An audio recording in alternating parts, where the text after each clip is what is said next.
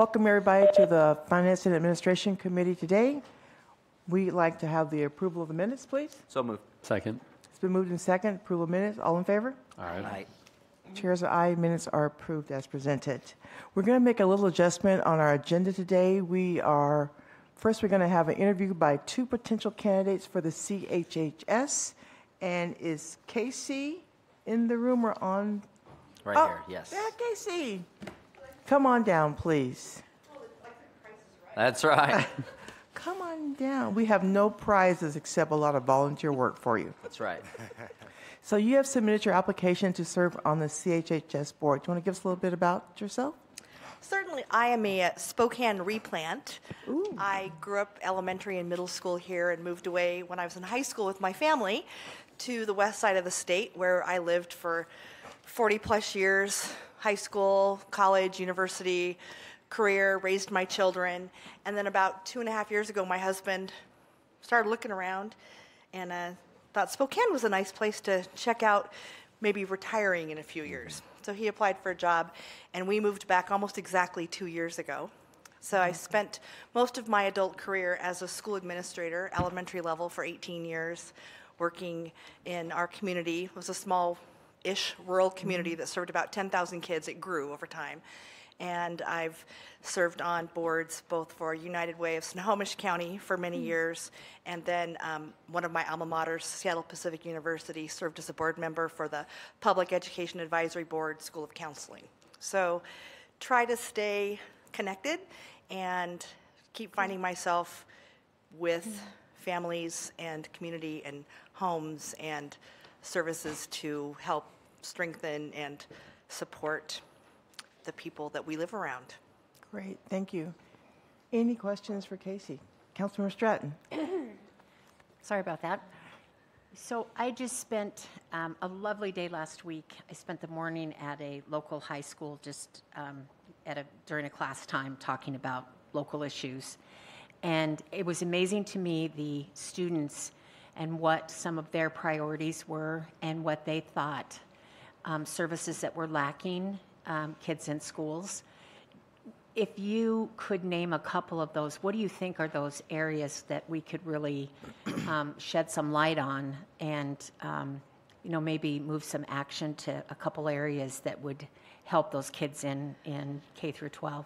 I think K-6, middle school and high school, those kids have similar needs. And one of the startling ones is that in Washington State, as of like 2 years ago, at least 25 to 28% of our kids faced food insecurity. Yeah.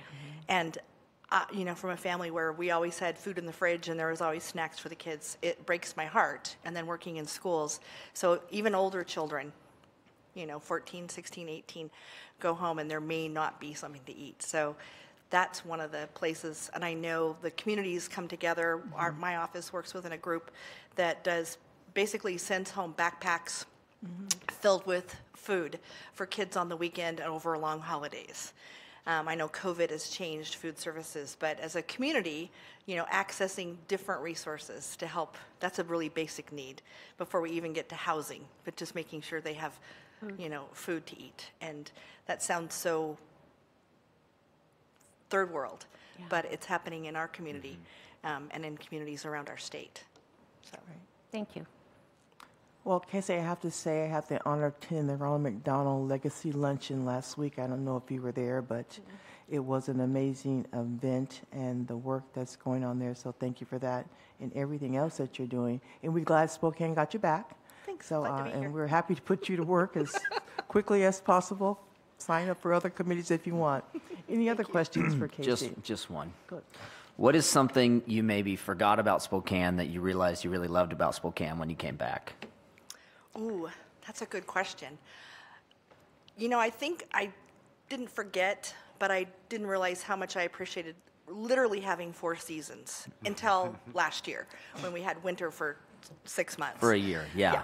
So, but that was one of the pieces that I did truly appreciate because we're outdoor family. It is a different environment. My kids grew up, they're big now, but they grew up playing in the rain because if we only played outside on days it didn't rain in Mukilteo, they'd play outside 30 days a year if it worked out with our schedule.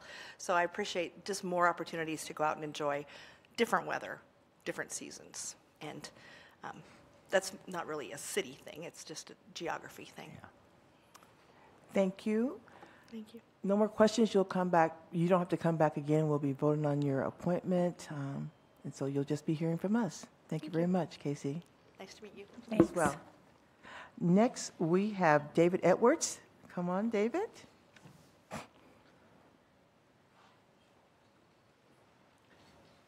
Thank you for joining us today and for putting your name in for this position. Want to tell us a little bit about yourself? Sure. My name is David Edwards. It's an honor to stand here before you. I have a similar story. I grew up in Spokane Valley, and when I turned 18, I went to Seattle to go to college and stayed there for 18 years, but was excited to come back to Spokane 6 years ago. And I currently live right here in downtown Spokane. I'm raising my 2 daughters with my wife here. And during COVID, one of my daughters goes to St. George's, and the kids there are from an economic, a strong economic, typically resources there. And so one of the projects was to discuss, what do you think is wrong with the world? And because it's COVID, we're all at home in our, in our loft, and the kids are talking about things like global warming, climate change, which are very important issues. But the thing that my daughter, who was at the time only in the 2nd grade, said was, we need to do something about, well, in her words, homelessness. And of course, her ideas and her solutions for that were very elementary, but it struck a chord with me. I've spent my whole life, even in high school, in professions steeped in land, as a real estate broker.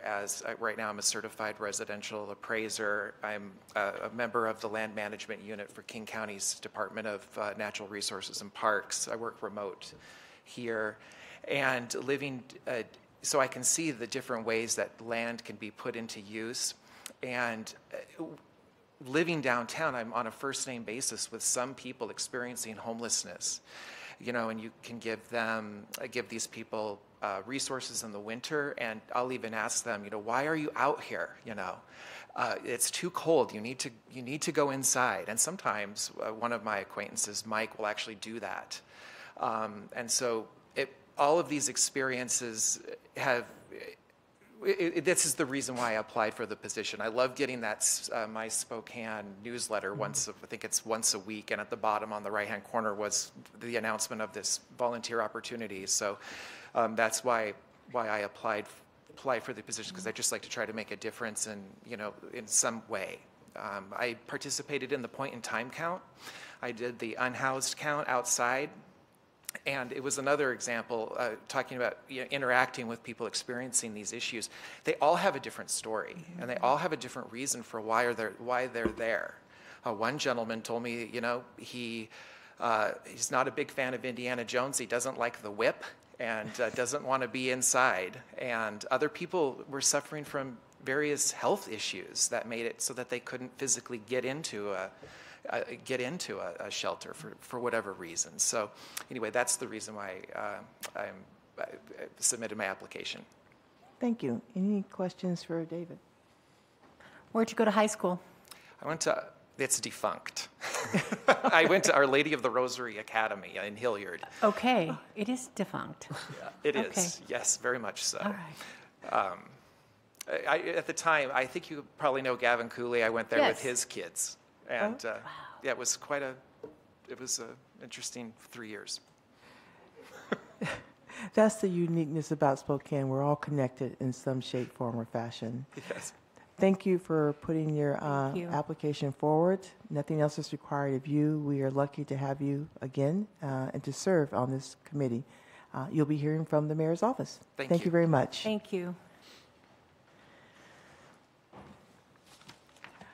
I'm going to make a little change in the agenda. We are so honored to have Commissioner Cooney here with us today, and she has other commitments. So we're going to actually have the broadband come up. Eric, if you would, that's 3.6 on your agenda today, and they're going to give us an update on what's going on there. And please introduce everybody that's with you. Thank you, Council. We appreciate the time. On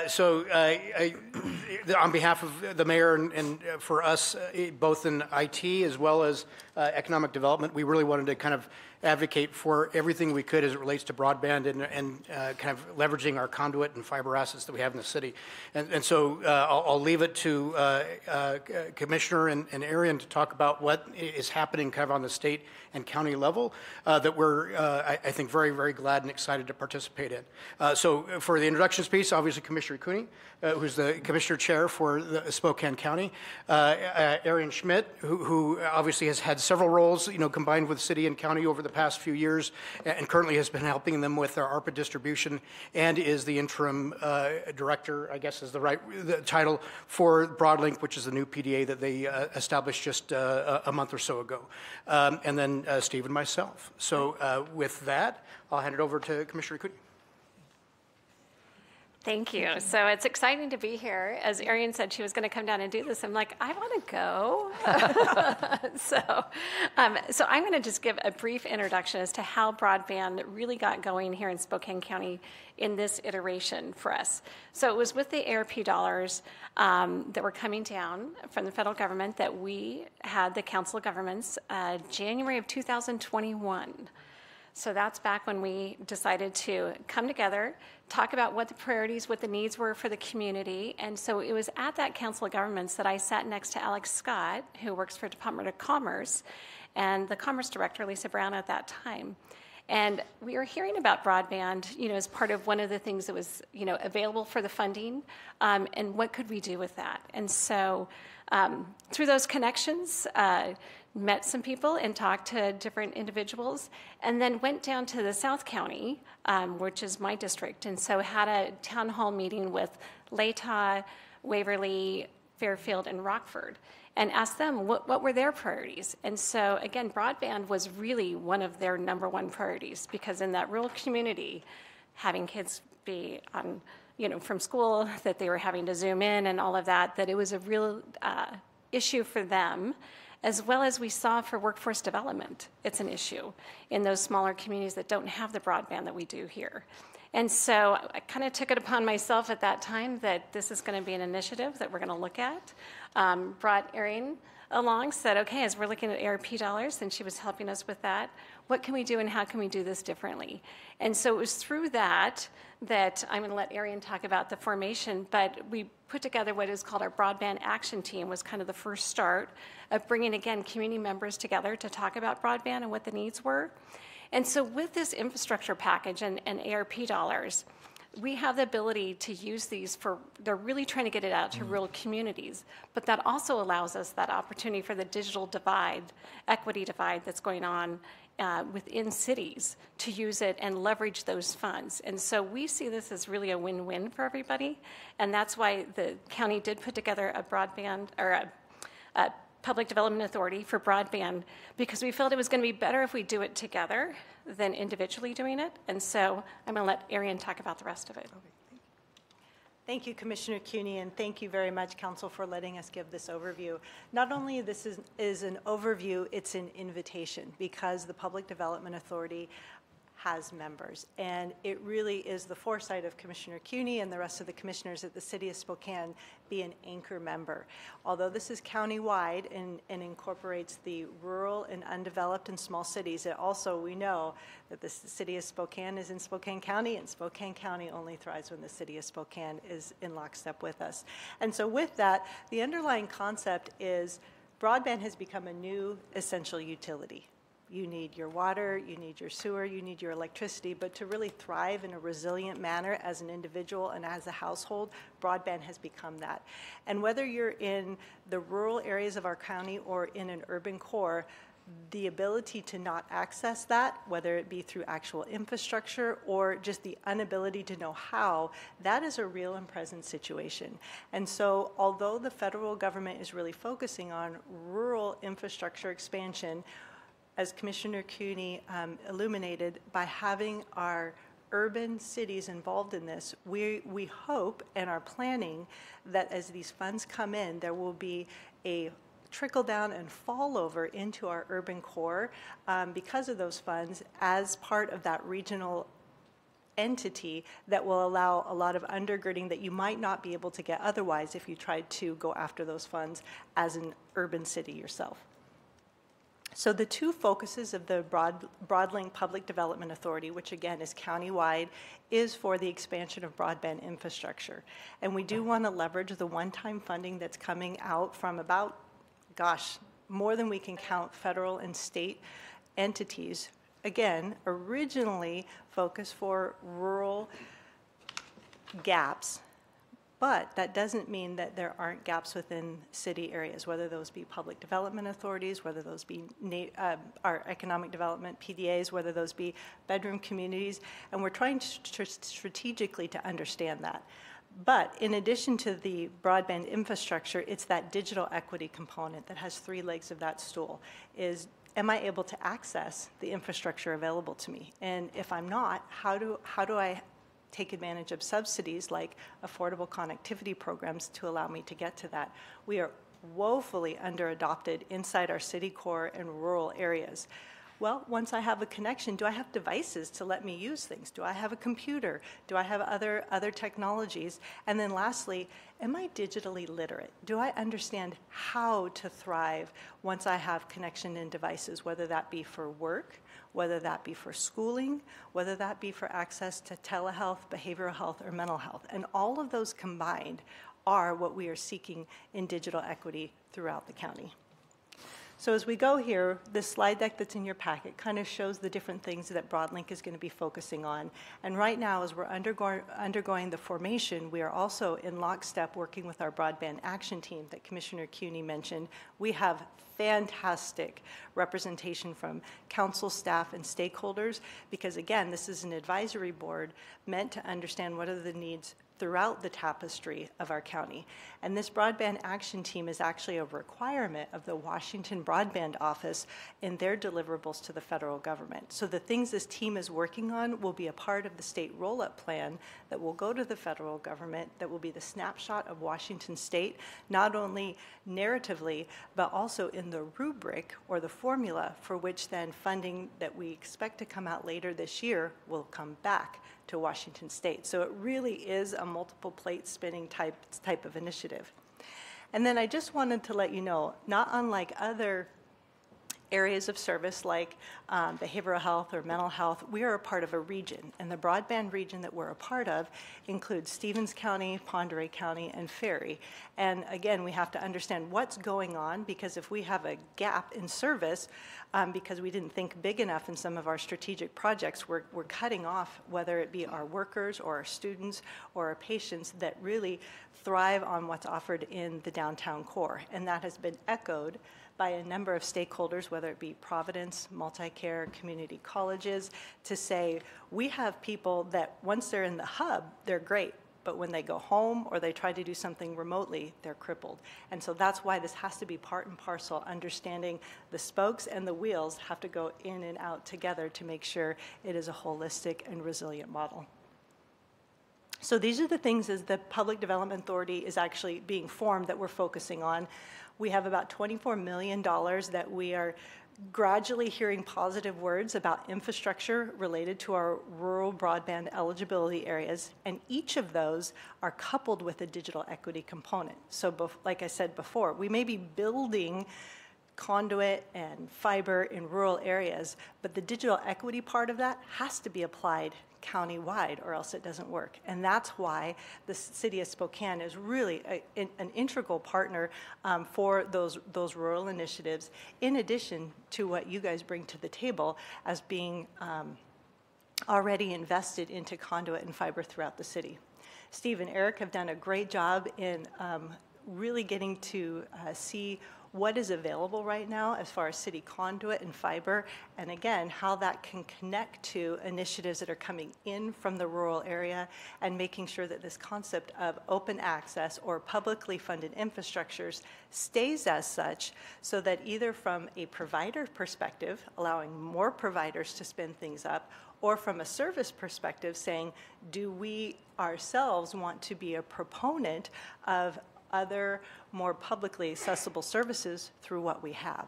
So by considering membership in this Public Development Authority, again, you're able to leverage those things that might not necessarily be applicable to the city as an urban core, but you're also going to be able to leverage your assets, retain those owned assets as part of what then is added to with all of the unique funding opportunities that are coming down the pike and will continue to come down the pike for several years related to broadband expansion in the region.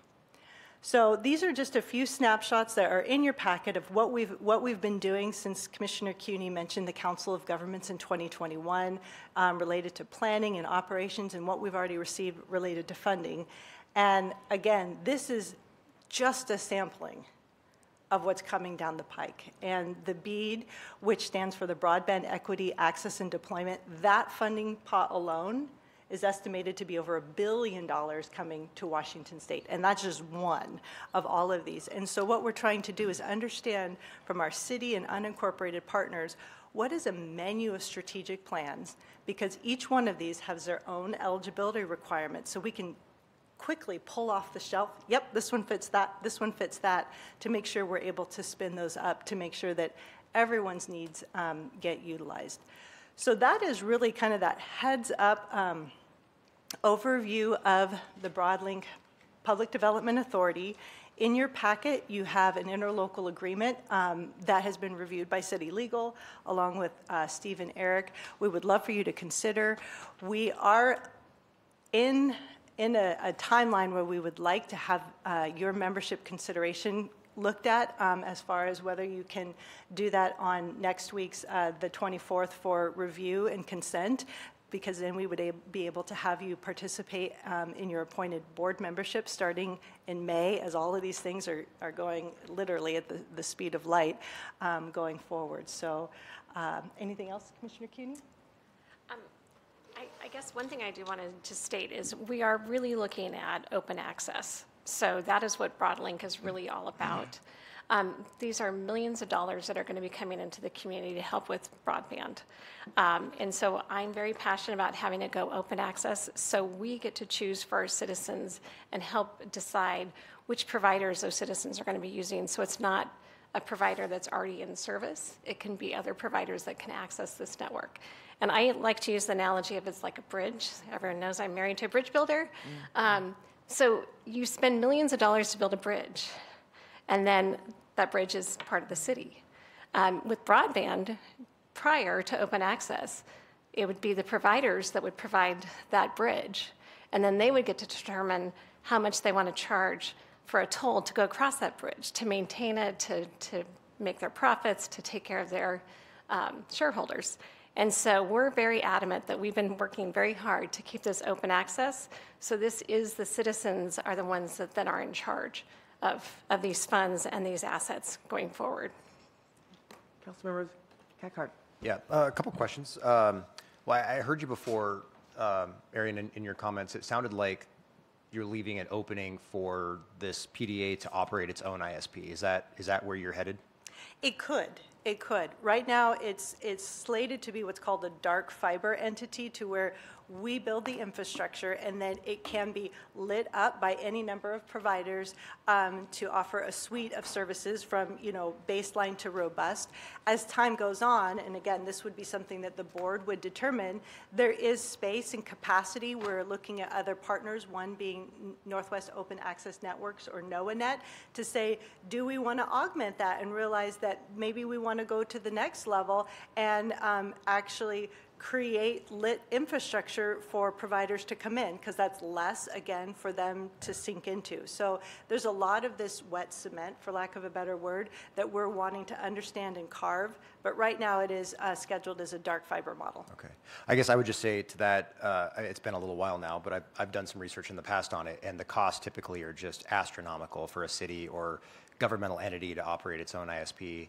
I think Chattanooga is a great example of one, and frankly, the costs were insane. I mean, $500 million, and you were still paying what you'd pay Comcast. So it really didn't, I don't think, benefit. But that being said, creating those access points, I think, is so critical to the future of our community. But to follow that thread too, you mentioned fiber a few times, and my understanding was this was going to be more technology neutral or agnostic. And so is it just fiber, or are we thinking about all the different things? Because some folks, and I'll speak specifically to folks in the city, and I learned this during COVID, I had no idea.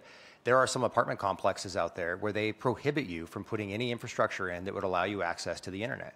So, some sort of fixed Wi-Fi or satellite becomes absolutely necessary unless policies are adopted that change that. But that's sort of the current situation for some folks that we need to figure out how to get around. So I'm really hopeful that this will be agnostic. And then the last part is, do you envision this broadband PDA providing or coming forward with any sort of policy recommendations for all the different entities so that we're all kind of in the same, working off the same sheet? Because I could see some things, probably minor, but some things, like whenever the road is open, you're putting fiber in no matter what, that sort of thing. So to chunk through the responses, on the first one, it's all of the above. And I didn't send this to Eric, but I'll make sure that you get this. This is a picture of all of the different layers that go into creating fiber and broadband, all the way from the dirt in the ground to the clicks of the button.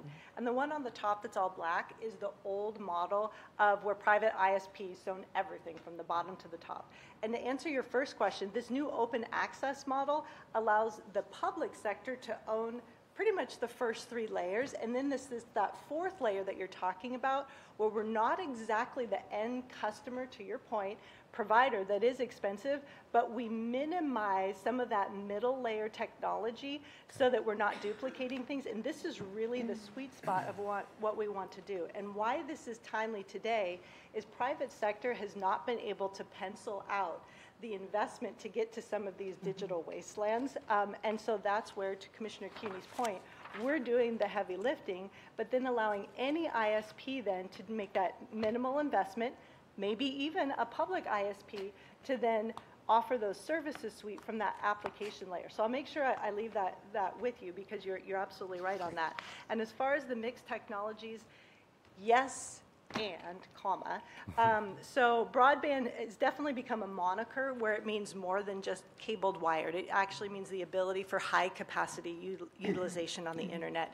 And policy at both the federal and the state level has expanded so that now fixed and semi-fixed wireless solutions are allowable in our scopes, which is wonderful because, from your example to topography where I live in the valley, the only thing that hasn't quite crossed that bridge is the low orbit satellite. So those are still excluded. Okay. But we're inching our way there. But we have been doing blended scopes for that. Your last one, because Commissioner Cuney does need to leave, is yes, this board will be talking not only about local policy, but because of the commissioner's leadership, we are also advising policy at a state and federal level. We have monthly calls with Senator Cantwell, who's trying to understand at the broadband action team and county level what needs to happen in DC. Congresswoman McMorris Rodgers had a roundtable. She's like, what needs to happen that what we said at the federal level actually accomplishes what it needs to do on the boots on the ground, our broadband office. So there's a lot of opportunity to direct policy at all levels through this PDA, and others are looking to Spokane for that. Thank you guys very much. I just had one thing. I was just going to, on this kind of same issue of cities get involved. When our council stakeholder group met on this previously, one of the best examples was, to me, is if you were depending on FedEx or UPS to get your packages. Under the old system, the expensive Chattanooga, UPS would have their own highway system to get to you, and FedEx. And in this one, no, there's one highway system. We pay a user, we charge them a user fee, a gas tax, whatever it is, but they do that. And it just dramatically decreases the price for us. So. Great. Well, thank you very much. We look forward to hearing more. I'm sure this will be in a discussion up soon. And good to see you, Commissioner Cooney. Anything else, Mr. Finch? I just wanted to leave with thank you again for the time, and we would request that next Monday that you would consider both the first reading and the vote, so we could get a board member then appointed to the board to a seat in May. Perfect. Right, Thanks thank very you. much. All right. Have a good afternoon. I'll just say thank you, and any other questions, feel free to just reach out. Absolutely. Thanks. Hurry up. Get to your meeting, Commissioner Cooney. That's right. Go. Thank you very much. Next up, we'll be back on track. So we're going to have Human Resources from Mr. Piccolo.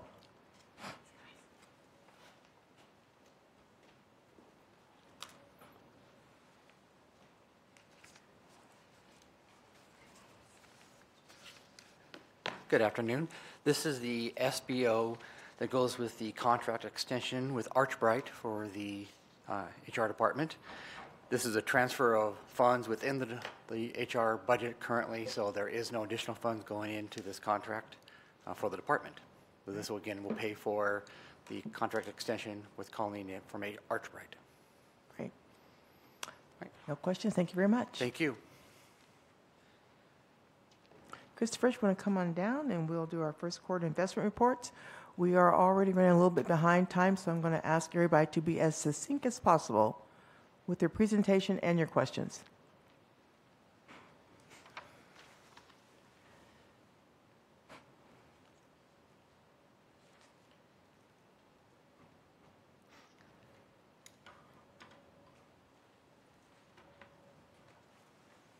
Good afternoon. Chris Johnson, Deputy Treasurer, and thank you for some time today to go over our first quarter investment report.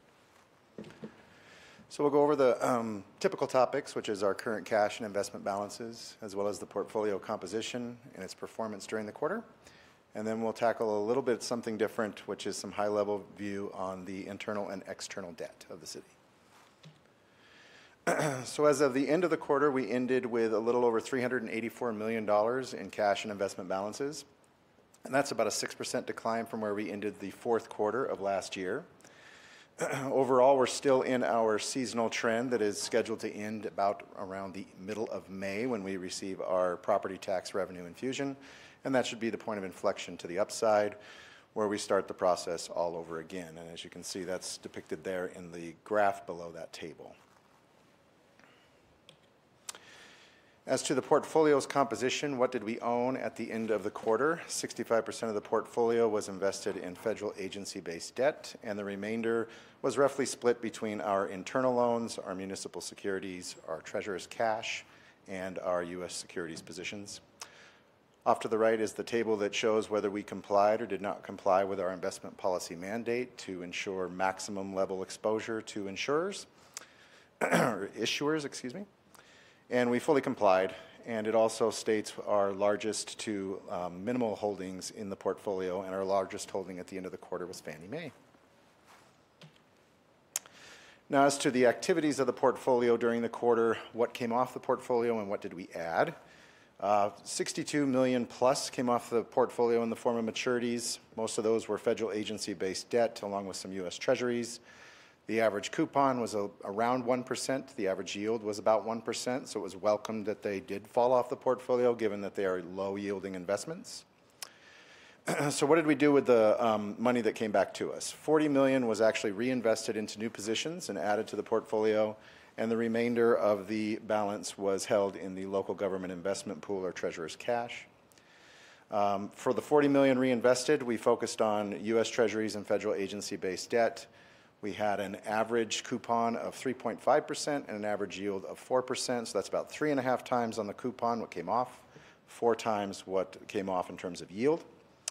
And we focused, if you remember the February investment report, that middle portion of our structure, we focused on the 3-year maturities for all of those positions and rounded that structure out completely. So going forward, we should be looking at anything less than 12 months for any reinvestment activity for the rest of the year. As to the portfolio in terms of liquidity, about a little over a third of the portfolio is due back to us in less than 2 years' time. So at the end of Q1, we're sitting pretty good from a liquidity standpoint. The 2 to 3 year portion of the portfolio, there's several good-sized positions hugging that 24-month plus, and those will age down into the liquidity range as we move throughout the year. So looking good for the remainder of the year from a liquidity standpoint. As to the performance, we ended the quarter with $9.4 million in unrealized losses. Now again, we're a hold-to-maturity investor, so unless we decide to sell positions that have losses attributed to them, we won't recognize them. So to put that in perspective, when I was here before you in March, we had $13.7 million on unrealized losses. So interest rates went in our favor and increased the value of our holdings, including the ones we just put on in March.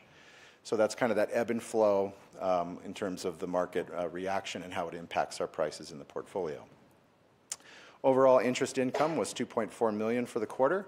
So the portfolio is doing what it is designed to do, which is to secure our principal and to produce income for city funds that are participating in that allocation process. As to the performance versus our newly minted benchmark that was put in place in February, we had 2.6 years on the average maturity. Our benchmark has about 2 years.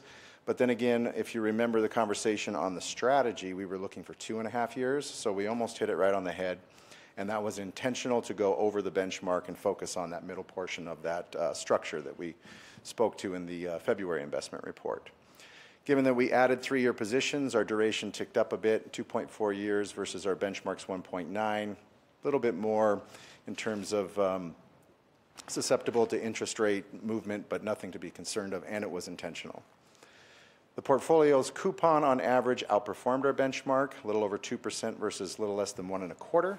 So our portfolio is generating more interest income than would be if we complied with our benchmark there, so that's a good development.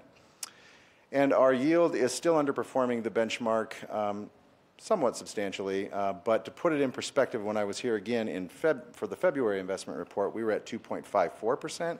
Now we're almost at 2.75%, and that is directly reflective of putting those new positions on at higher degrees of yield, which is exactly the yield to hold to maturity strategy. You have to be patient. Money comes off. Hopefully you have opportunities to put it to work at higher yields. So now I'd like to switch to move from investments into the world of debt, if you will, and go over some just some high-level aspects to the internal and external portions of the city debt. So we have an internal lending function. It's referred to as commonly SIP lending or interfund lending. And we have a mandate by our policy not to exceed 15% of our portfolio with these internal loans. And that's specifically because they are not liquid. We have no market to sell them to. So the 15% is a mandate by policy. So how much additional internal lending capacity do we have for our respective funds? That is provided by taking that 15% to the total portfolio value, deducing the current outstanding portfolio, and that gives you your gross capacity there at $16.4 million at the end of the quarter.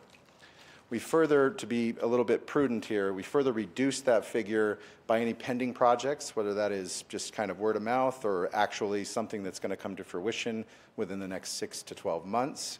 And we further reduce that gross number by that amount. So we have pending projects that are estimated to be about $4.9 million, and that gives us a net portfolio capacity for internal lending of about $11.5 million at the end of the quarter.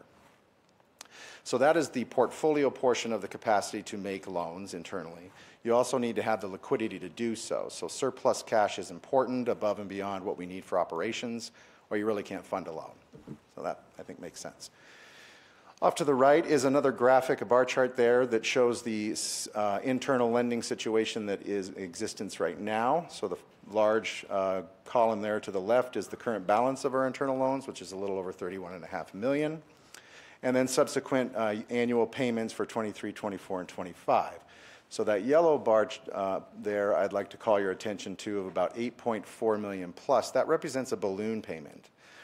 So what transpired during the pandemic era was that we repriced our loans, the internal loans that we currently had on hand, and we lowered the interest rate, and therefore we lowered the monthly payment, or I guess it would be the annual payment.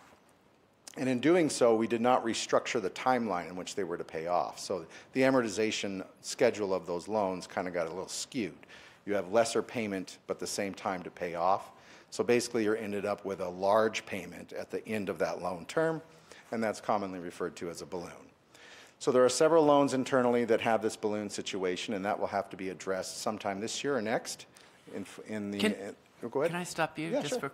Did that come through council? I don't recall being briefed on. I know you probably weren't here, but I wasn't. Is there a record that we approved that restructuring? I imagine, yeah. Okay, I'd love to see that when you get a chance. Okay, So. I believe I've seen something in that. Okay.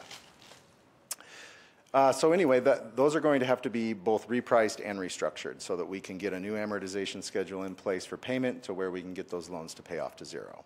So right now, those loans that are attributed to that balloon balance have interest rates of little less than 1%. So they're probably not going to get the same deal given the rate environment now. So some funds may have more interest expense and or greater payments in order to get that balance of their loans to zero. And finally, I'd like to talk to Council about the external debt situation. So We have a grade on our debt, and it's AA, which is the best debt grade that we can get as a city of our size. And Moody's Analytics configures that grade for us throughout time, every year, I think.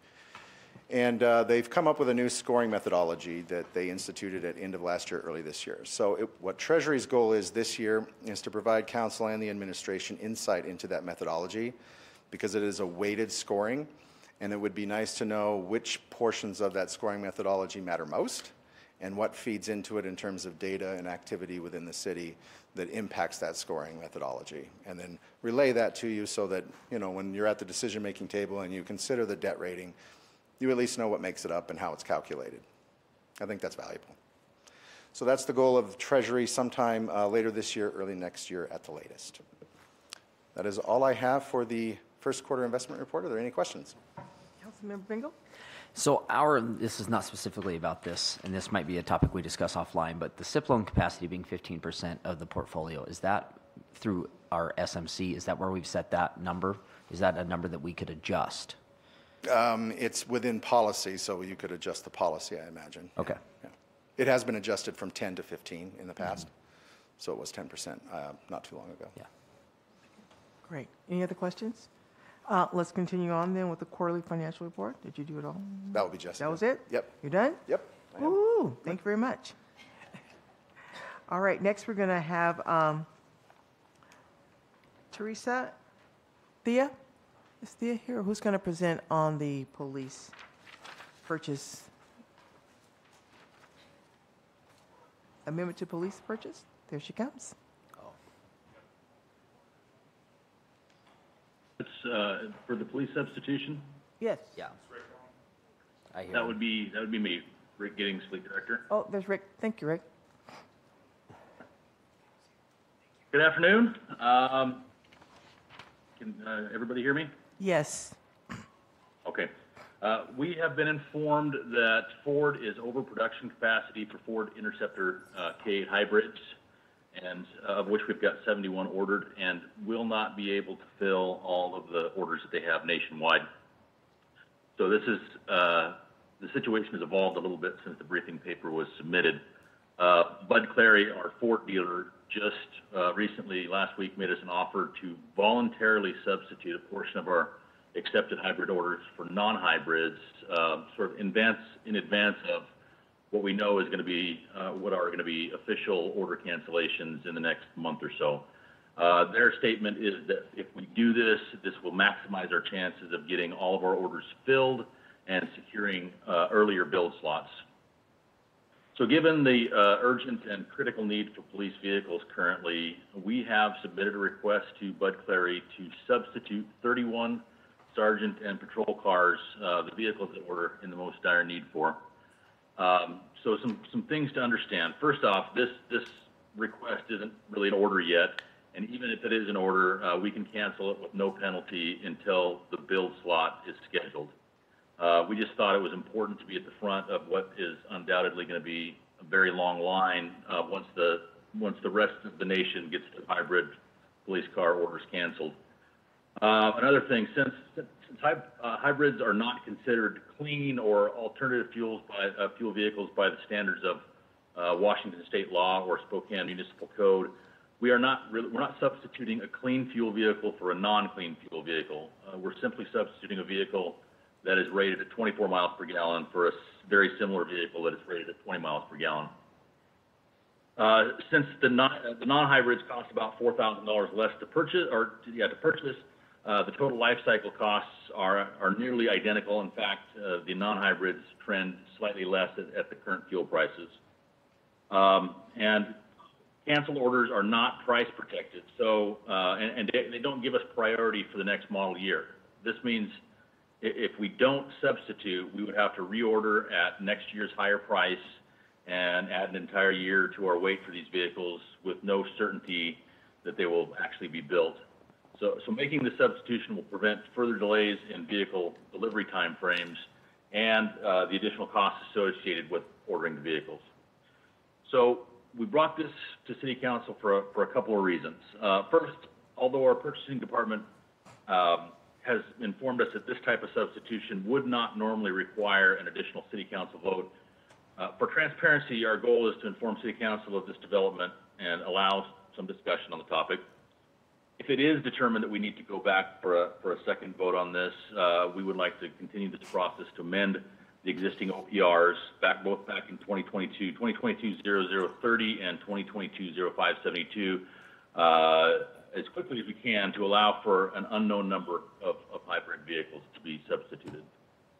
I'm happy to enter in any discussion you'd like on this. Councilmember Cathcart. Yeah, well, first of all, I think it's really important we get these things ordered ASAP. But my question is, I thought, and maybe I am just wrong on this, but I thought our policy was that we essentially went with the lowest life cycle cost. And if you're telling me that the non-hybrid is the lowest life cycle cost, then I guess why was that not brought forward the last time when we actually put the order in? And maybe I'm wrong on that, well, but that's my understanding. No, and it's a great question, and you are right. And the fact is that the total cost of operation, life cycle costs for the hybrids versus the non-hybrids have been neck and neck forever, and it really comes down to the price of fuel. Price of fuel has gone down a little bit since we ordered last year, and so that edged. But we're talking about a penny per mile difference, okay, and it can fluctuate one way or the other. Thank you. Any other questions? Councilmember Bingle. I guess, Rick, what's just the best pathway forward for us to get the vehicles here for us to be using? What's the fastest way forward for us to get vehicles that are going to be useful to our police department to get them going? Yeah, and this we think is the fastest path. Now, we've only substituted 31. That doesn't mean, and we haven't officially substituted them yet, but that doesn't mean that we're necessarily going to get them any faster, but we have been told that we should get earlier build slots. The vehicles cost a little bit less. This whole uncertainty with the hybrids as far as how many they're going to cancel will add some delays, especially if we wait clear till the end when everybody else is kind of in line to get their vehicles substituted. So I think this is the fastest path forward. We're not substituting all of them, but we want to make sure that we get in on the ground floor of the vehicles that we're in the most critical need for. Councilmember Stratton. Hey, Rick, it's Karen. Short of having you show us anything that's confidential, can we see some of that, those emails or that correspondence between the city and, is it Ford? I think you said. Bud Clary Ford. Mm-hmm. Right. Can we see some of that? Bud Clary Ford. Yeah, it's from Bud Clary Ford and some of that. I think I'd do better understanding this if I could just see if I could just look at it. Absolutely. I don't think there's anything that's proprietary in there. I was at a conference in Vancouver, and we were clued into this a few weeks ago, and then we got an official notification from Bud Clary last week. And so, yeah, I can send you those emails. I think once they kind of tally up the number of people who are voluntarily willing to do some of this, that'll give them a better idea of the official number of cancellations. And so I can, of course, keep you in the loop on that as well. Perfect. Thank you. You're welcome. Yeah, Rick, last year you really sold us on the hybrids that said, hey, they're pretty close to the EVs, and then the price is good and the life cycle is good. So it's a little hard to hear now, like, well, no, hybrids aren't good. So I'm just noting that little whiplash. But you live in this all the time and are working hard for us. So I really appreciate that. Could you tell us when are we going to hear about the cancellations? I think that's the hard thing, because I don't understand whether all of ours are going to be canceled, a proportion across the board, and maybe we don't know that yet. But when are we going to know actually what the cancellations are for the hybrids? Yes, Council President. The prediction is May sometime, and I wish I had more specificity for you. They're going to close down the factory that builds the hybrids in July, and so they're trying not to overschedule before the close down. And so I think that this is a moving target for right now. But we think that May is going to be the time that we're going to get an official notification. It may be likely it's going to be kind of close to that 30 mark, but we have no way of knowing. This is all rumor at this point. And just to be clear, the hybrids are good. If we could get the hybrids and not have to wait 2 years for them, we do like them. The police love them, right? They're a great vehicle. But the sad reality is we're not going to get them all. And so at this point, we just need to find a way to get vehicles. We're in a situation with police vehicles that there are certain events that won't be able to be staffed because we don't have sufficient vehicles to put officers in. So it's critical that we get them as quickly as we can. And when we're talking about a total cost of ownership that is virtually identical, I don't think we're making a bad decision. And then my recollection of the ordinance that approved this was we were very specific about hybrids and then Mach-E's as another alternative. What's the latest availability on Mach-E's? Mach-E's we have purchased several. We've got, I think, 7 in the fleet now. And I'll have to go back and check those numbers. We did order all that we could on those. We are planning another order for some more, kind of an unknown number for the 2024 needs for admin cars. Our issue is that these sergeant cars and patrol cars, the Mach-E doesn't fit the need for that. And we're in a similar situation. The order window is not open for the Mach-E's currently, so we'd have to wait for that to open back up. So could we find a few Mach-E's that would work in the world out there? Probably, but they would only work for the admin type cars. And what my understanding is that New York City is using them for patrol, and that's I don't think it gets any grittier than New York City. Is that your understanding? I'm just wondering. I know we said we were going to evaluate once we had them rather than commit to them. I'm just wondering how the evaluation for patrol, have we outfitted any for patrol to see how they work? Where are we at with that? Yeah, and no, we haven't outfitted any for patrol for a couple of reasons. Number one, the dimensions are very similar to that of the Tesla, and so we've already done the work on the measurements about fitting 2 officers in there.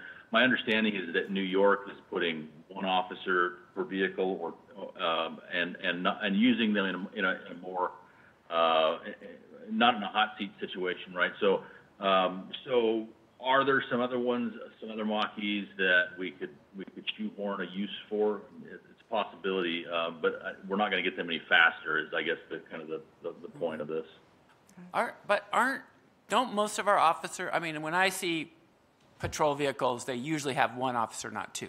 I know that for field training officers, there needs to be 2, but for the majority of patrols out at any one time, aren't they single officer use?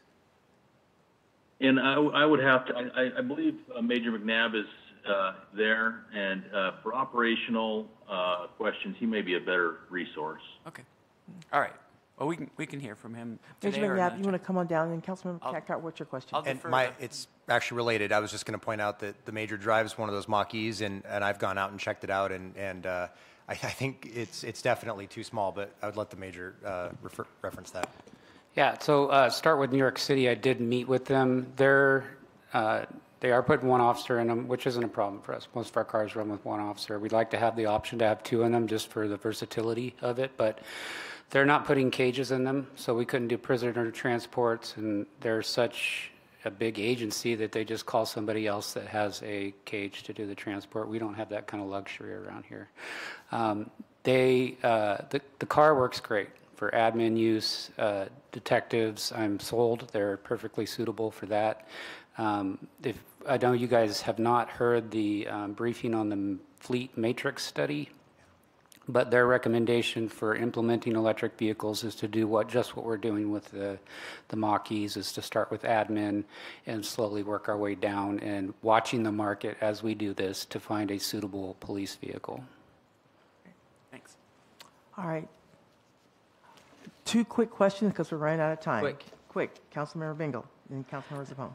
Yeah, and for clarity's sake, if we were to not hot seat these vehicles, but just actually issue these to individual officers for patrol, would that be something that works as opposed to using them in a hot seat situation?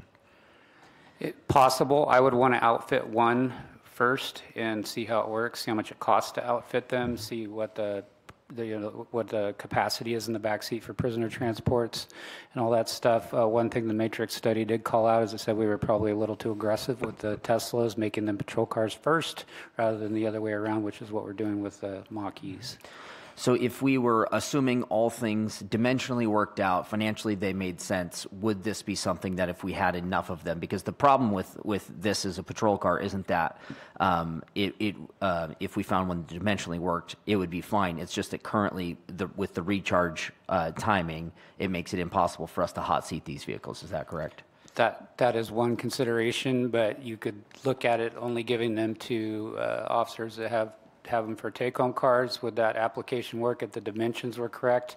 I think my car is a standard battery, and correct me if I'm wrong, Rick, is there an extended range Mach-E available? Because the range is about 100 miles less than the Teslas, I believe.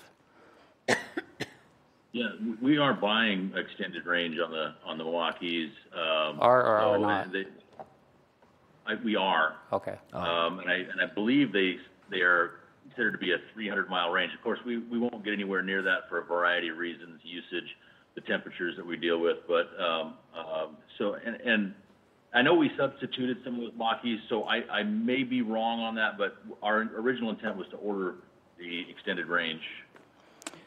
Well, I know that just from experience, the extended range Tesla Model Y, when it's fully charged, is 300-something miles. When the car I'm driving right now is fully charged, is 217. Councilmember Zaccone, Yeah, I last was question. just wondering about the update about the Ford F-150 Lightnings, because that was part of it too. It wasn't just Mach-E's. So we got a cancellation on those, and then they offered us to reorder at a much higher price without the extended batteries. So we just said we're going to go with Mach-E's for right now instead of the Lightnings. Well. Thank you. Thank you for that. One quick.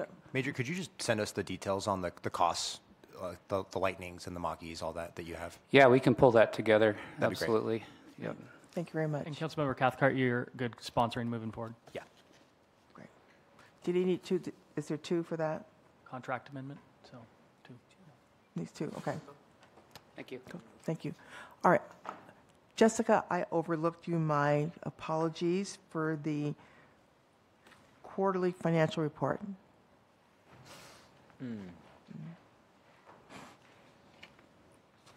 Inquiring minds want to know. Thank you.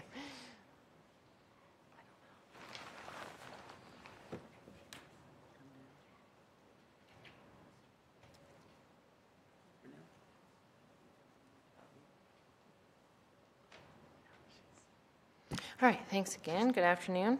So yeah, today I'll be going over the first quarter financial report. What Chris went over was more like balance sheet, and what I do is more like income statement, if that helps at all.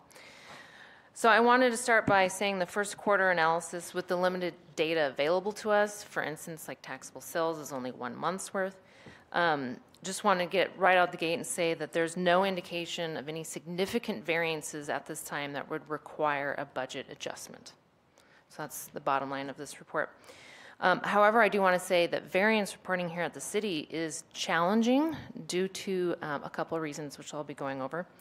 One of those challenges is noted on the cover page here, and that is that the city uses cash accounting throughout the year.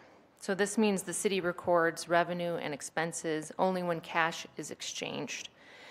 And then at the end of the year, the accounting team switches over to modified accrual accounting. So this is a fundamental difference between the report I'm showing you right now, which is periodic reporting, and the year-end report that you're scheduled to see next month. All right, so let's begin here.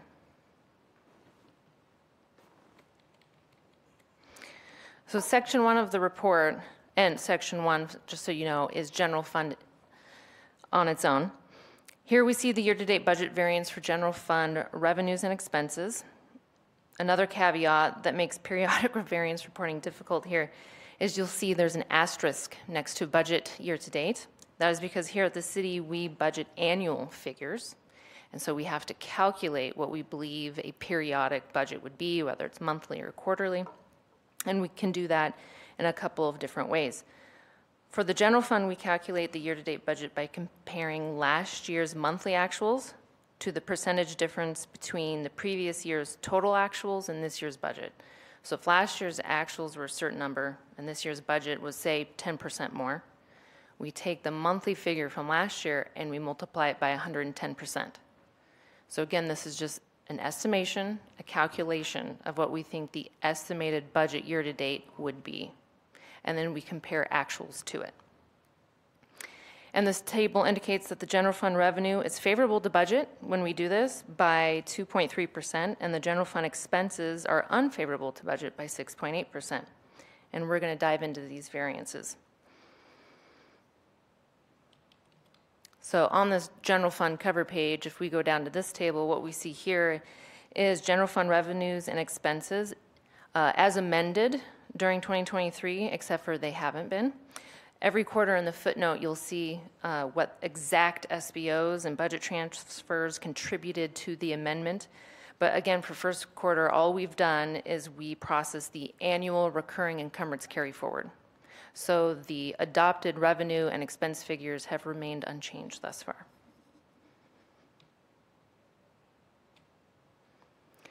Okay, so page 2 begins a deeper dive into the general fund revenues. You can see general fund departments have received around 10% of annual budgeted revenues. Again, during the year, the accounting team only records revenue when cash is received, not when it is earned. So that is why you are seeing less than 1/3 of revenues received. Our next big influx of cash will be in May when we get the first half of property taxes.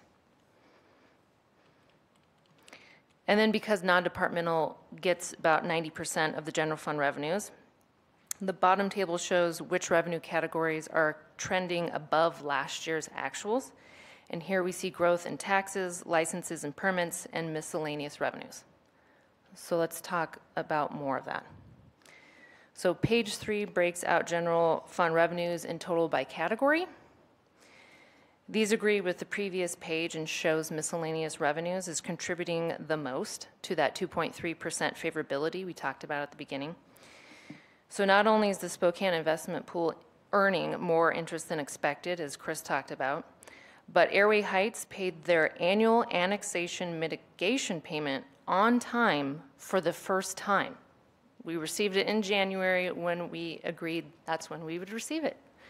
So that alone is $400,000 more than last year's trend and contributes to the favorability. Okay, so let's move on to general fund expenditures. And I know that there's a lot of red up there if you can actually see the red. But I will say that there's only one department that at this time truly appears to be over budget. As stated previously, variance reporting is difficult at the city because throughout the year we record expenses only when cash is exchanged, and then we have to calculate the year-to-date budget. So when I looked up all of these unfavorable departments, I found basically one main theme, and that is annual expenses being incurred at the beginning of the year instead of steadily throughout the year. So paying for annual membership dues, paying for operating supplies just within the first couple months of the year is what I saw again and again.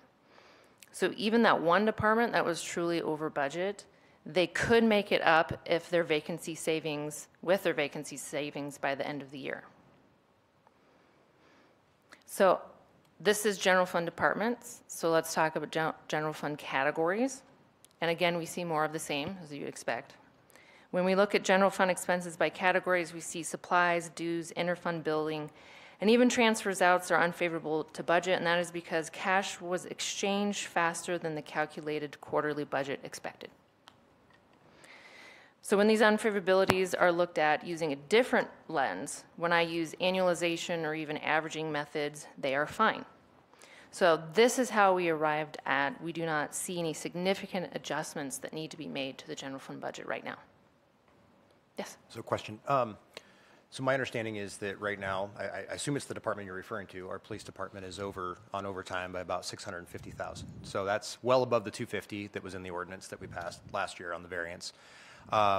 Realizing that that may not put them over on their entire line item, but if you project that out, knowing that there's, I think, 30 some officers on light duty, 20 vacancies, it's not going to get better. So projecting that out, I think we can tell right now that there's going to be a significant, likely to be a significant overage.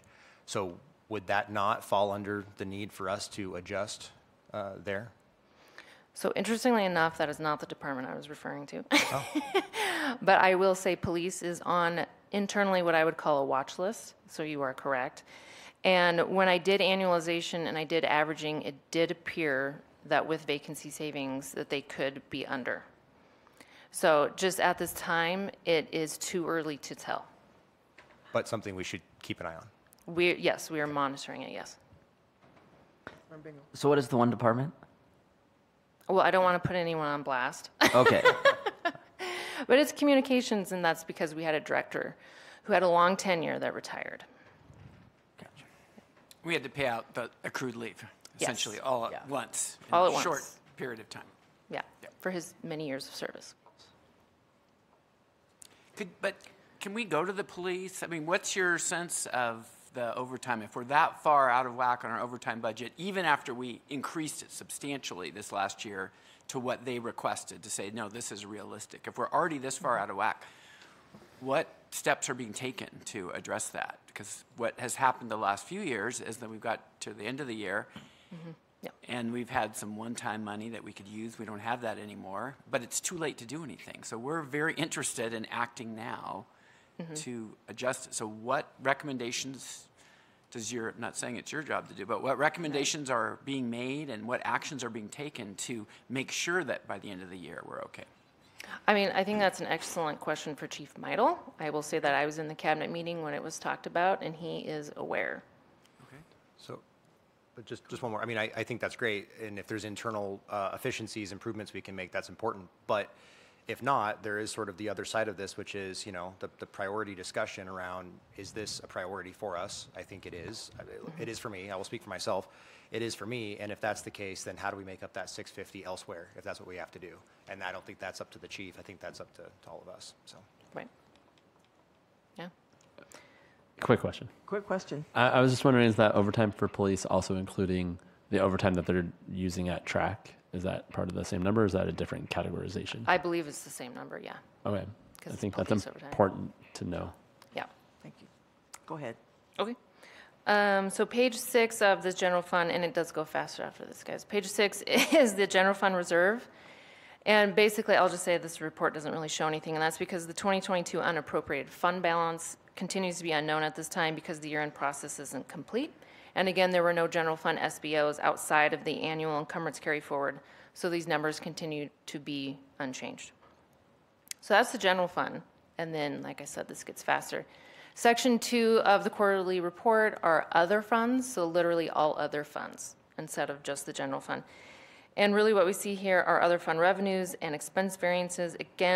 Again, once timing and revenue and expenses are taken into account, I don't see any red flags. For instance, a lot of the enterprise funds don't get their revenue until, dependent on the weather, really, water in particular, until the sun comes out and we can water our lawns, etc. For all the other funds, they all have their own seasonalities. So page 14 through 21 is the CIP project status update to all 2022 projects so that anyone can get, if they're so inclined, get an update on all of the many CIP projects we have. If there's additional questions, I suggest you reach out to the associated department head. And then at section 4 of the quarterly report are economic indicators that we put out there for consideration. And right now they show what we expect. We'll see that unemployment in the Spokane area is experiencing its typical seasonal increase. And also on taxable sales, you can see that in total they have increased year over year. And although I do hear a lot about retail trade, and that itself has decreased year over year, the other categories, especially accommodation and food service, has more than made up for that. So that is why taxable sales in total are still favorable compared to last year. Okay, is there any questions? No. Thank you. Thank you. We won't admit it, but our heads are spinning. Next, we're going to have the Fire Department Integra Study Progress Report. I don't know who's presenting that. Is that online, Jacoby? There shouldn't be a presentation. It was just included as a attachment. In our packet? Okay. All right, then. No presentation? No presentation. Okay. In that case, we'll move on to the charter amendment on redistricting. Councilmember Cathcart. Yeah, thank you. And so this should have been circulated, I think, a couple of weeks ago. It was also in the packet. And then today, Shay, I think, sent out just a chart that we just, to try and break it down and make it a little easier to digest. But I'll just kind of go over the high points, and then I'll answer questions best I can. And I know one of our city attorneys who helped me put this together, Mike Piccolo, is here. And I think if there's some legal questions, he could probably try to address those. But effectively, what we did was, or what this does, is repeals the two existing charter provisions that we currently operate under. So one is the redistricting, and the other is the districting. It creates a lot of confusion, but it repeals both and replaces it with one singular charter amendment that I think improves the process and also clarifies quite a bit as well. The high points are, right now, under the current process, the mayor appoints 3 commissioners, all confirmed by this council, and then 2 council members act as advisory members. This would eliminate the city council role of an advisory. I think it keeps a good distance from the electeds and this process, which to me makes a ton of sense. We saw that at the county, with the one exception of them appointing the chair, which I address in here differently than they did it.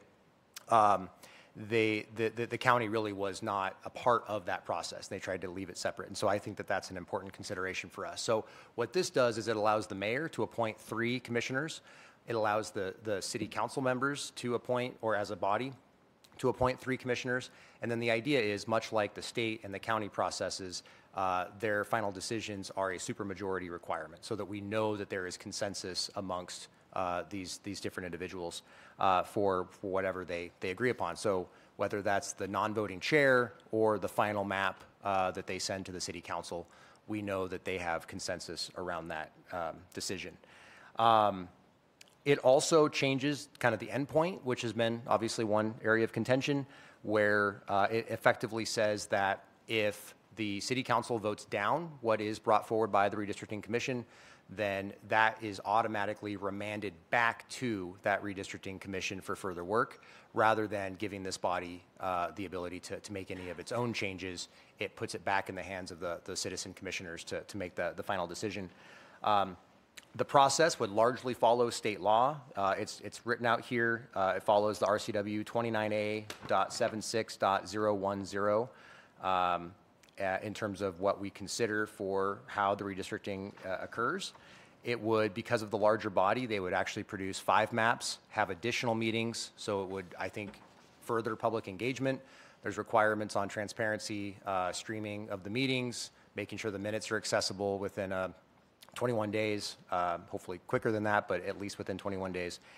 And then the last part is, right now in our charter, it allows for a mid-decennial redistricting process. To my knowledge, it's never been attempted to be used, but the idea is that city council, on its own initiative, midway through, could start this process. What I included in this is the idea that the citizenry could, if they go collect signatures, and it's in the current draft, it's set at 1%, I think a reasonable number, but that could be debated, that and if it follows our SMC and our code for petitions, that then it would qualify, and the city council would then have to begin that mid process, which would still follow all of these details here. If at the very end of the day there isn't a map adopted, the way legal has expressed it to me is that effectively what is in place would have to remain in place, barring intervention by the courts. But I would much prefer more time, but unfortunately state law is pretty prescriptive in terms of the date which this has to be done. So I will do my best to answer questions if you got them, and I know we're limited on time, but I know Mike Piccolo is also here and could answer questions too. Any questions for Councilmember Cathcart? And full disclosure, a couple little tweaks in here were provided by Chris as well. Any questions? I did. Councilmember? Question on the council member appointments. Yeah. I think in the OPO council member process, that council members from those districts figure out the people from their district. Yes. And I'm wondering if you're open to that, because I think that works well. And if they can't agree, then their person is not on the commission. So they have an incentive to figure out, as opposed to, I'm just thinking, and a situation you might be familiar with where the majority of council doesn't match what that district wants. And so if it's the 4 council members, you might be frustrated. And so your suggestion that the council members from that district would make the choice? For the one from their district. Okay. Yeah, I mean, I'm certainly open to that. I think there's some language in the OPO. Yeah.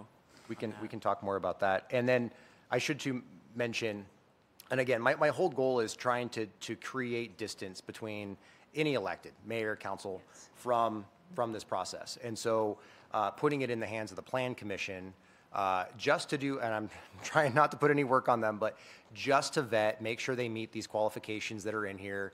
They can kind of check that box, say, yes, they meet these qualifications.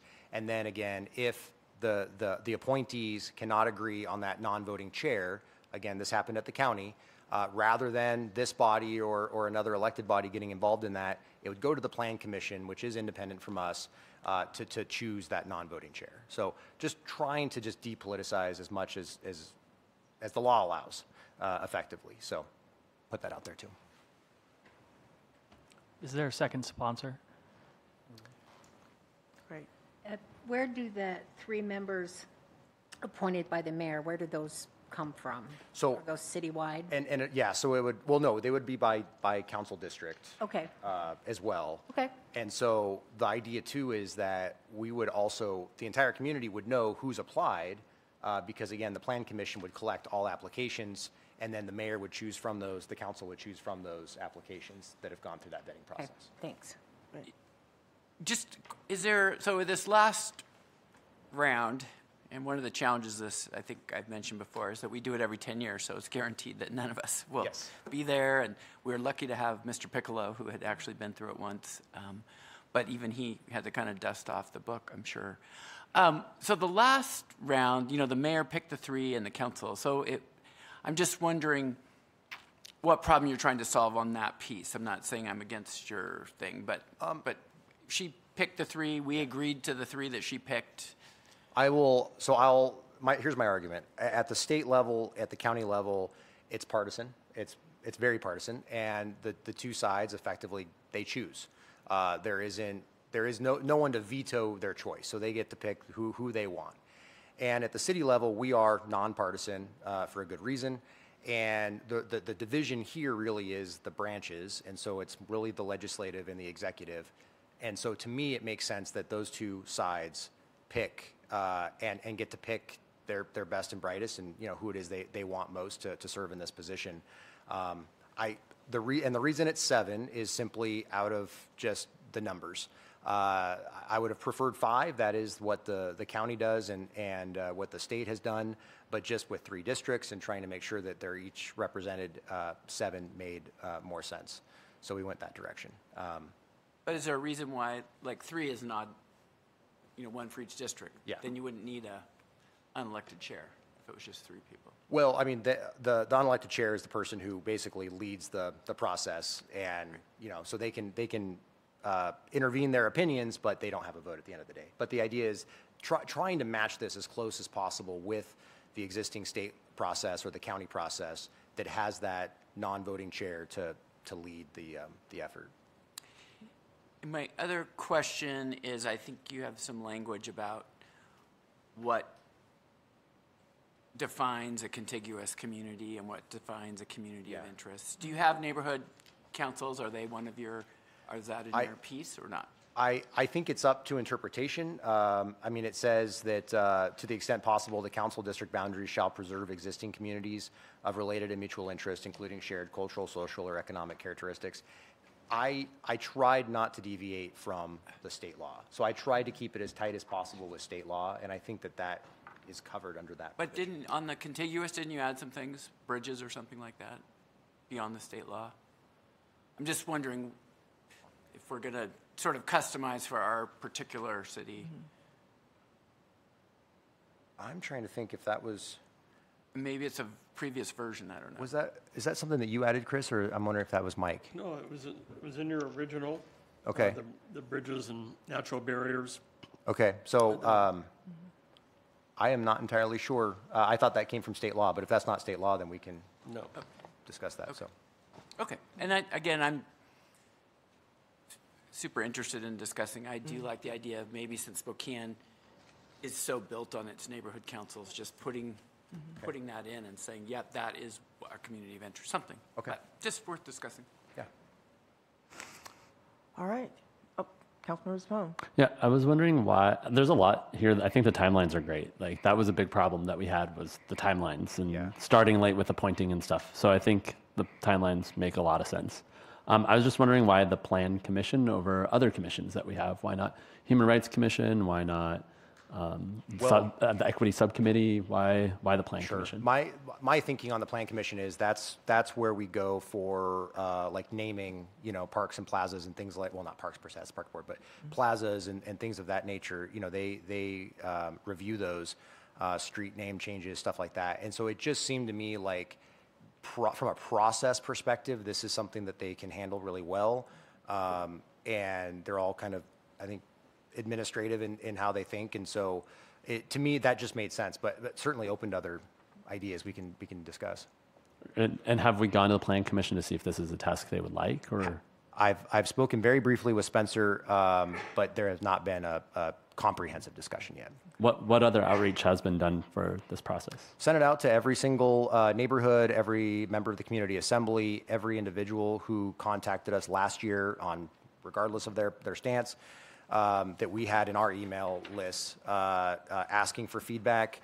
I've brought it up in a couple neighborhoods for feedback, as well as it was mentioned at community assembly, I believe. But the feedback so far, I mean, there's been some who just questions, I mean, do we need this aspect? Do we need that? I would say largely folks, have generally been supportive. But again, it's been just a lot of kind of varied feedback. But nobody's outright said, like, this is wrong or this aspect of it is wrong. They might just have some overall, just not quite sure. So, is this one that would also go to the Equity Subcommittee then too? It can go to any committee you'd like. Yeah. Great. Thank you, Councilmember Cathcart. Yeah. We are going to move on, and we're going to have the update from Michelle Murray on the Small Business Awards.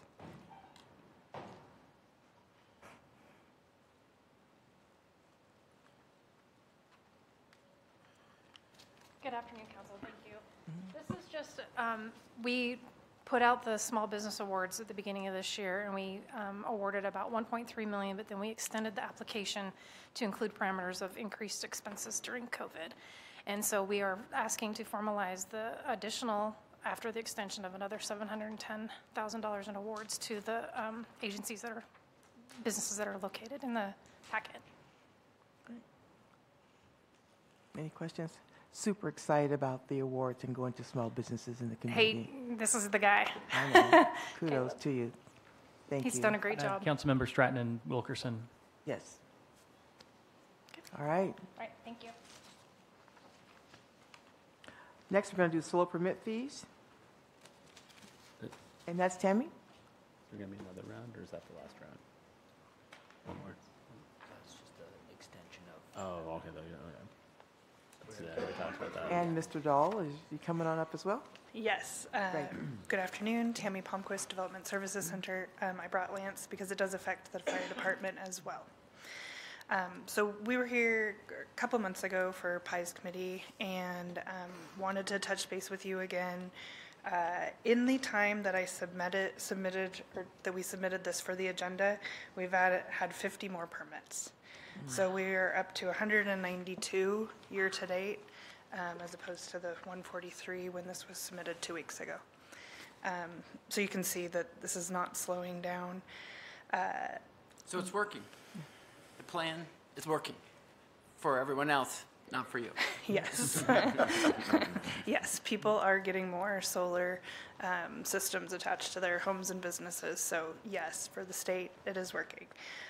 For our departments, it's becoming a little bit difficult. So these are all permits that we still review. We still provide plan review on, and we still do inspections. A lot of these do take multiple inspections. They are installed incorrectly, or we inspect them at different points. We inspect the electrical.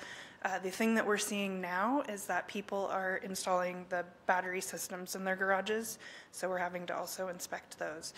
Since those are tied to the solar array, those again are not getting charged. So we've included some preliminary numbers. We've come up with some fees for you to review, and we would like some input on that as well. We wanted to touch base with you and see if you heard anything back from the sustainability of how that was originally the percentage of clean, renewable energy. Yeah, well, I can give you a little update as an example of the human condition. They've been bogged down in procedural issues, so they have not given us anything officially. I think I was reading over it again today. I mean, my sense and my recollection is the intent is that for half the energy used in Washington, that 50% of it be derived from renewable sources. There's the distinction and the kind of discussion that we had back and forth for other people who weren't on our email list is that the energy that's produced in Washington state, just produced, not used, but produced, is highly renewable if you count hydroelectric, which I do. But the actual energy usage is not at this point. I don't think it comes close to that. But that was the intent. I also asked you, and you sent me some finances of what the reserves were and the financial condition of your department, not fire, but your department. It was a little not helpful, not based on you, because they included future retirement costs of employees that are essentially going to be paid by future payroll that we don't have. And so it skewed it in a way. I'm really looking more for that, just my update request, which I haven't given to you, but is to get the cash reserves in your department, not the retirement piece is pretty much a wash. I understand that since you're an enterprise fund, that the accounting is a little different. But what I really want to know is what the cash is on that. I'm trying to get a sense of that. And based on your presentation materials today, you had foregone revenue, but I'm really more interested in out-of-pocket costs for you and fire, because that's there's a difference to me. Like if you're paying people to go do that, then and you have to absorb that within your departmental budget, that's one thing, as opposed to what the money that you got. Now, it might be the same. I don't know. But the way, it wasn't written that way, so it wasn't quite clear to me. So being an enterprise fund, yes, our revenues are what pays our employees to do the work. So we have plan reviewers that are doing the plan review on these permits. And then I have inspectors going out in the field inspecting the installation of these. And so they are absorbing those additional inspections into their daily inspection routes. And yeah, but I wasn't quite getting a cost, because sometimes, at least in the past when I've dealt with your department, something doesn't, the fee is the fee. Oh, like a per se hourly rate of those employees? Yeah, or something, because sometimes the fee is the fee that we set, and we have some creative fees, but it doesn't cost as much to achieve that as the fee that is collected. Sure, There's I'll a work delta. with accounting to get So I'm those trying numbers. to get a cost and try to understand the scope of your Lance issue.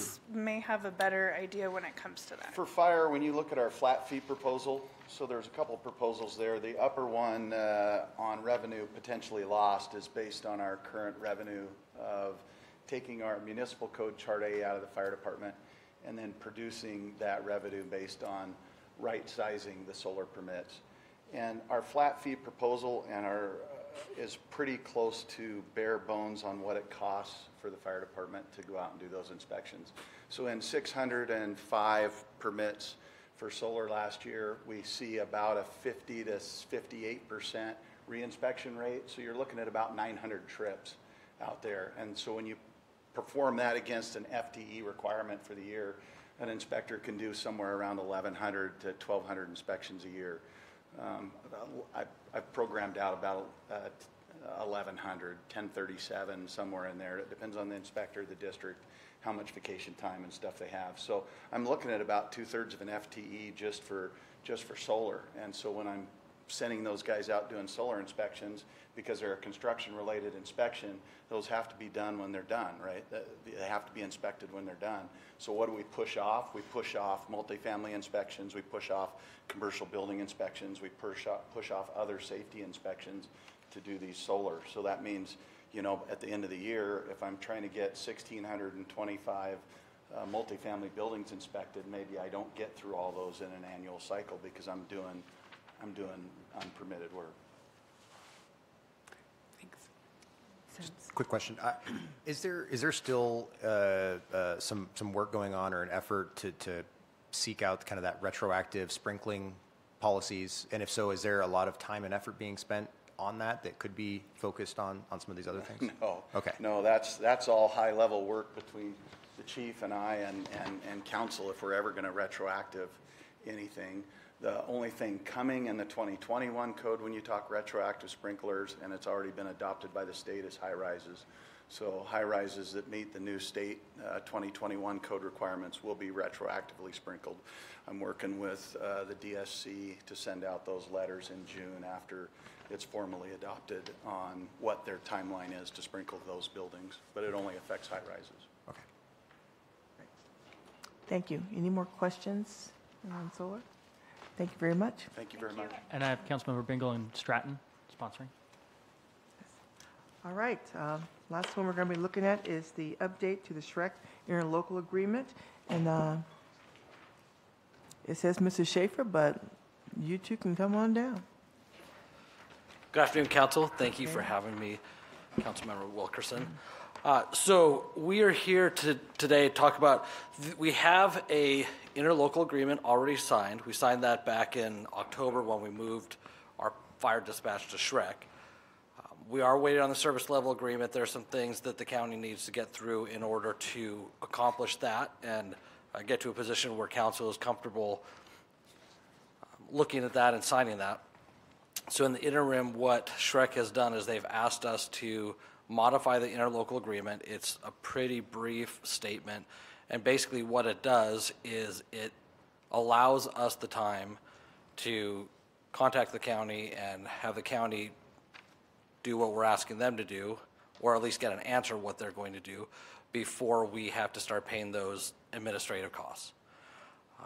Going along with that, we have had conversations with the county administrator on a couple occasions, advising him what we're requesting.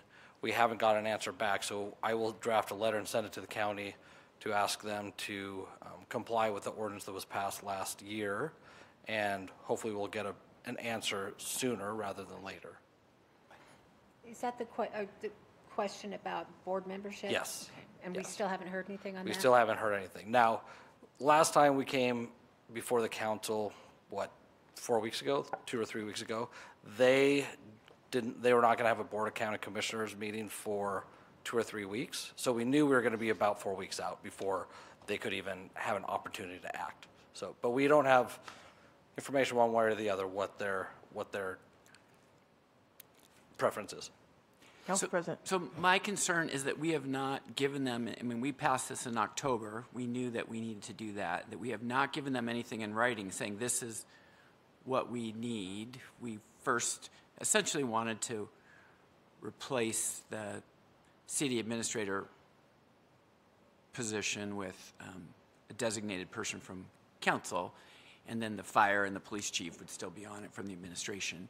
And then they came to us and said, hey, could you keep the city administrator, but we'll give you potentially an ex officio position, non-voting, but a board member entitled to know everything. I said, well, that's fine, but I don't feel like we've actually sent them, here's the language for your charter that we would need to do it. So that is my concern, because when I talked to their administrator, he was like, I don't know. No one's really given me anything. I mean, I feel like he has talked to you, because I know he has, but it seems like we need to be way more proactive, and if this is our top priority and has been since October, I'm frustrated that we haven't just giving them, hey, this is what we're looking for, and reaching out to maybe county commissioners who might be willing to sponsor it, because that's kind of what he told me, is that, well, no county commissioner has given me any direction. So I'm hoping that we'll go to be proactive as opposed to hoping that they'll figure it out. Sure, I understand that, but the conversation we have had, they've kind of expressed their interest, and we got to the one position, a non-voting position. We also got them to include the other two issues that were in the ordinance. So I agree, we need to follow up with the county. We'll send out that letter, but we have had ongoing conversations. It's only been the last couple of weeks where we really haven't gotten any response back. And I think part of that is because the county commissioners have not been available. So we will follow up. Great. But this protects us. The amendment we're asking you to approve protects us. We will not be paying that admin fee in the interim while we're dealing with those issues. Otherwise, we are looking at possibly having the service level agreement revoked at some point in the near future, and we would be paying the admin fee for the entirety of 2023, and we do not want to do that. Any other questions? Council President? Not from, I have one thing before you adjourn the meeting, one small thing. All right. Thank you very much. Thank you. Council President, one thing before we adjourn the meeting. Yeah, so the airport has arranged to bring a giant I-beam out in front of the south end of the building for us to go up and sign, because we cannot attend the Thursday study session meeting of the topping ceremony, and they really want our engagement since we're their co-owners. And so I would just invite people to head up to the block facing River Park Square. It should be out there. I'm not sure. Do you get a paintbrush or a Sharpie pen or how it works? But please, Airport Director and CEO Mr. Crowder is waiting for us. So. Great. With that, F&A is adjourned. We'll be meeting again on May 15th. See you outside. F&A, Cotton.